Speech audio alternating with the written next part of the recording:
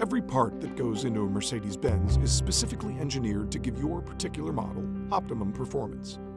At your first 10,000-mile checkup, this part is one of the most important. It's the washer that helps prevent an oil leak. To make the seal perfectly tight, it has to be compressed into place. So after an oil change, it can't be reused.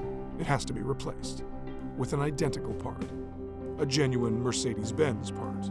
Using one made of a different material or one that's even a fraction of a millimeter off could lead to premature engine wear or an unscheduled and definitely unwanted service. It's a little thing, about the size of a dime. But as you and every one of our technicians know, at Mercedes-Benz, everything matters. Service A to Z. Mercedes-Benz, the best or nothing.